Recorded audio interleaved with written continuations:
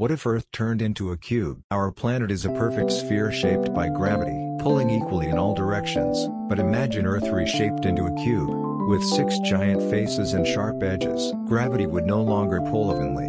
On the center of each face, you'd stand normally, but as you walked toward the edges, gravity would feel tilted, pulling you sideways. Mountains and oceans would climb toward the corners. The edges would be nearly uninhabitable. Atmosphere would thin. Winds would rage as air rushed from flat centers toward the unstable corners. Climate zones would warp into chaos. Oceans would pool at the centers of each face, leaving dry edges like barren deserts. Life would evolve differently on each face, isolated, strange, and distorted. Traveling from one side of the cube to another would feel like climbing a mountain sideways, then dropping into another world. Human civilization would fragment, each face its own isolated continent. Wars might be fought for control of the corners, the most extreme and unstable land. So, would a cube Earth create 6 worlds in one, or a planet too unstable to survive? If you enjoy Yeah What If simulations, don't forget to like and subscribe for more.